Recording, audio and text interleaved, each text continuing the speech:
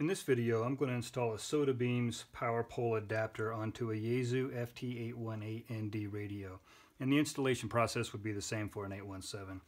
The problem this solves is that the DC adapter that comes with the Yaesu just isn't very sturdy. Just a standard DC adapter, plugs in, but there's not a lot holding it in place, and if you put your radio down into a pouch or something like that, these can actually come out. And so SOTABeams created the Anderson PowerPole adapter to make this a little easier, a little more sturdy.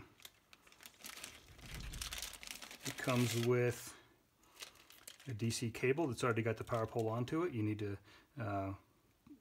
use whatever kind of adapter you want to on this end.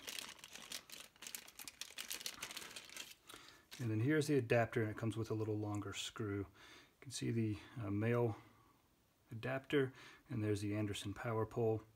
This is a recessed area for the ground, because to install it, you take out the ground screw and it's got a little protrusion right there. And so there's an indentation in the adapter to cover that.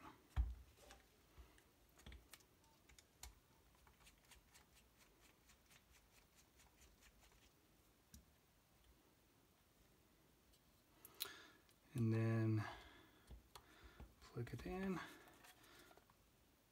Looks like it fits a little tight over that protrusion, so it's already kind of a whole lot more snug on there.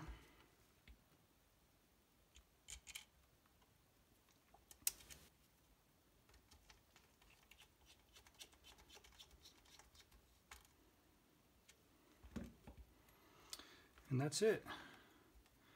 Now this should be much more secure, especially when it's down inside of a pouch or something.